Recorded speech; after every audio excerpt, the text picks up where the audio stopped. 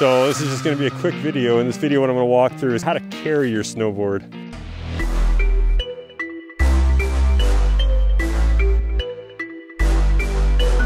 So I try and adjust my board.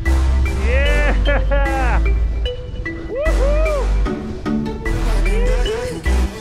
If you're on snow like this, where you know it's soft, it's not going to damage your edge, I like to carry it just by the front handle and let that back drag, take some weight off.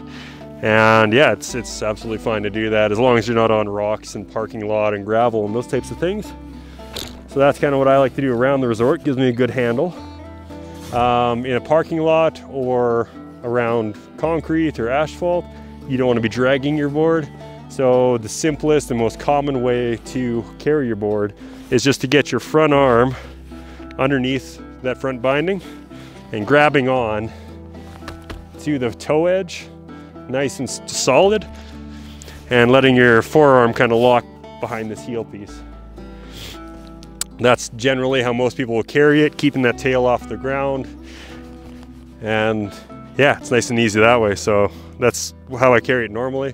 If the forearm gets a little tired, or you're walking a long distance, or it's flapping behind you, you kind of don't like this position, the other way you can do is grab right in the middle between your bindings and let it kind of tilt forward. This is going to allow your board to still stay pretty stable next to your body. But the ways you don't want to hold it is in front of you like this, like a snow plow.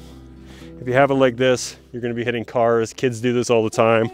They walk with it like this, and it's hitting cars and scraping cars on the way by and hitting people. And you don't want to be grabbing it above the bindings because it's a lot easier to slip and get out of your hands and go down a hill. Yeah, so the one thing you want to remember is you want to have the base against your body. You don't want to be carrying a snowboard like this. Your arm doesn't have as much control over it, and it can drop quite easily. And plus, there's just a lot of pieces that can catch onto and damage phones and whatever's in your pocket.